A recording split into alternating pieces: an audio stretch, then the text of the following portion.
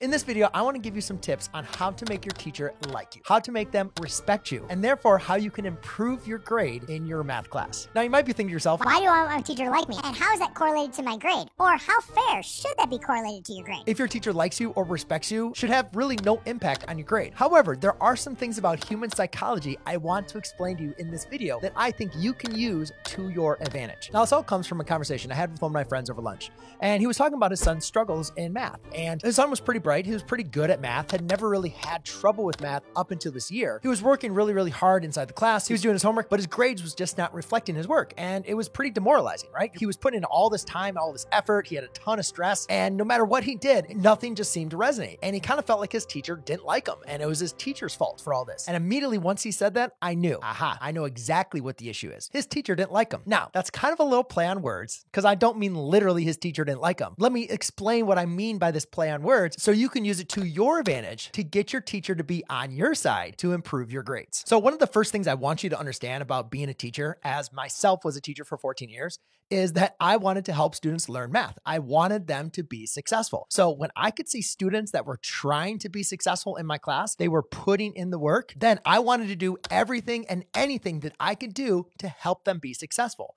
But the key to that was by my seeing them putting in the work to be successful in my class, because I put in a lot of work being a teacher outside of the classroom. I'm doing constantly creating tests. I'm grading on the weekends. I'm putting in all this work. And part of the human psychology is I want to see that students are reacting to that they are putting in just as much work. So one way that we can test that is by seeing that students are actually studying for your tests and quizzes. They're actually doing your homework. They're asking questions in class. They're being engaged. They just don't feel like this class is an annoyance to them for something they have to show up and then just fall asleep on, right? Sleeping in the class is definitely a great way to show that you are not putting in the effort. So when I put my friend a little bit more about his son, that kind of alluded to what his son was doing. He was doing the work, but he was just kind of by himself. He wasn't engaged in the class. He wasn't interacting with other students. He wasn't asking questions to the teacher or to other students. He was just kind of there. And again, like, not to say that everybody has to be always the person that raises their hand or is always doing work or the first one to jump to the board and do an example, but make sure that your teachers can see that you are engaged. Make sure that they can see that you are invested in trying to learn the material,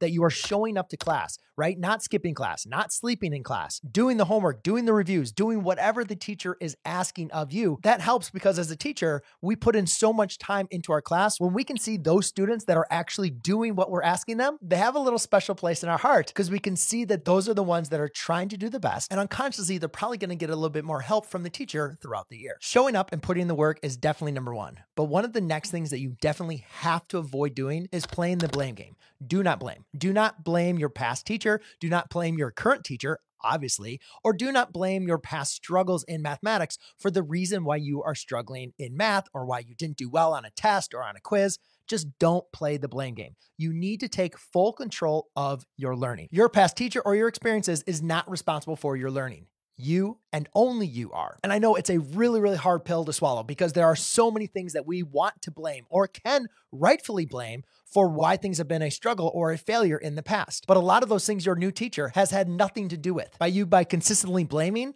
that's not going to put you on the right foot. You are in charge of your own learning. Your teacher is there to guide you and help and support you achieve your goals. So show up to class on time, put in the work, and guess what? When you do get a bad grade or you get a result that is not acceptable to you, don't just play the blame game, rip it up and throw it in the trash can. Show up to your teacher, ask questions, why you got this wrong. Go back over the results to make sure that you can learn from your mistakes. That is what teachers want to see from the students, that you're not just blaming your failures on something else, but you're taking control of your learning. Now, the blame game just doesn't come up when you fail like a test or quiz, but take ownership of your learning. And what I mean by that is like when you're doing homework or when you're taking a test, imagine what this says to your teacher when you go ahead and just scribble something out, cross it out, and it just looks like a mess. Then you throw it on your teacher's desk and you say, grade this, right? The teacher can definitely tell that you're not taking control of your learning. You are not proud of the work that you did. You're just doing as quickly as fast as you can to get the grade and then to move on. But rather taking control of your learning is saying, hey, I'm going to put time. I'm going to go slow. I'm going to make this work nice. I'm going to make this neat, eligible, and easy for my teacher to grade it. Again, this is showing your teacher that you're taking control of your learning.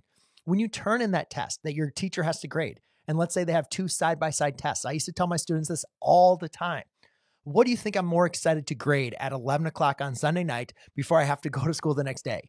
right? That test that is just a complete bobbled mess that I can barely understand, or the test that is neat and organized and very easy for me to be able to see where their grade is. I think you know the answer. It's the neat one. I can see that that student is caring for the grade. And in reality, I'm just able to reciprocate more favorably to that student. Now, as a teacher, I am fully aware of this bias. And as a teacher, you have to be very important not to just grade students better because their work is neatly written. A lot of students like to play that game as well. That's not the message I'm trying to convey here. What I'm just trying to convey is don't play that blame game. Take control of your learning, right? Do your best on your work. Make sure you show that to your teacher. Show that best work, make it neat and clean. And if you don't get the result that you want, then take control of that and make sure that you get the help that you need. Your teacher is going to take notice of that. They are going to know that you are a serious student willing to learn. And that was exactly the case with my friend. It wasn't that his child was lazy. They were doing the work, but it was very sloppy. It kind of seemed like it was being done very quickly. And it really wasn't. It was just that he could do the math actually very well on his own. So he just would do the work as quickly as possible. It just gave off that bad vibe that it was sloppy work to the teacher. I don't think anything that, that was the reason why his grade might have been poor. I can definitely see he probably was not getting the benefit of the doubt because of that reason. You're putting in the work. You're taking control of your learning. The next thing I want you to keep in mind to make your teacher to like and respect you as a student is pretty easy, guys. It has nothing to do with mathematics. It just comes down to being kind, just being a nice person. And it's not just being to your teacher. Of course you want to be nice to your teacher, right? I've been sweared at. I've had people throw things at me and be very upset. I'm not talking about that. I think any good teacher is not going to hold a grudge based on a given circumstance or behavior one day or another. But what I think is really important is seeing how students behave with their classmates. We know the students that are nice in our class, that are there to help out the other students when they are struggling, when they're feeling down. We know the students that are making fun of other students for not knowing the answer or getting the answer wrong. And that plays into it. Obviously, as teachers, we want everybody to be successful in our class. And of course, there's students that are louder than others and ones that are quiet and keep to themselves. But that doesn't mean any student is more special than the other. We all have bad days, but having simple manners can go a really, really long way. Don't bully. Don't tease or make fun of others. Be accepting and be very helpful to others. And regardless if that helps you out in any math class, that's just part of being a good human. Know when to stand up for yourself and also know when to back away. Sometimes in the heated moment, our frustrations can get the best of us, but know when to take a step back and take a breath. And I think that's something really, really important as students as we go throughout the year, because the thing I miss about teaching the most is those roller coasters of emotions. When you see a classroom of over 100 students, every single day there's a student that wakes up and has an amazing day and actually a student that is having a horrible day. And you have to be prepared for that as a teacher. And I think as a student, you have to be prepared for that as well. It's just part of the roller coaster of life. But the main thing is, if you can just be kind to people, it's going to be reciprocated back to you. This isn't about getting a great grade,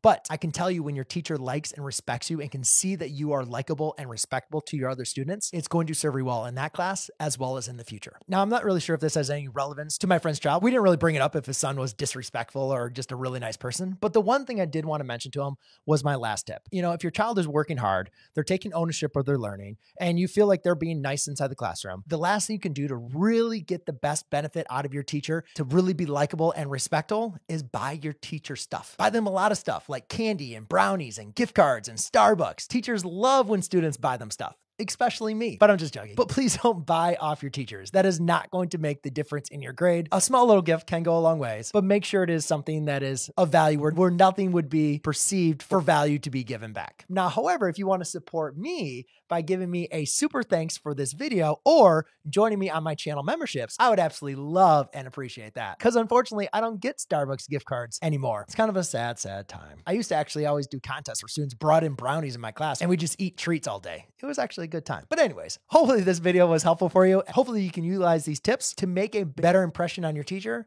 So hopefully that you have a better relationship with them, and that is going to serve you in the class as well as in real life. As for now, I'll see you in the next video. Cheers.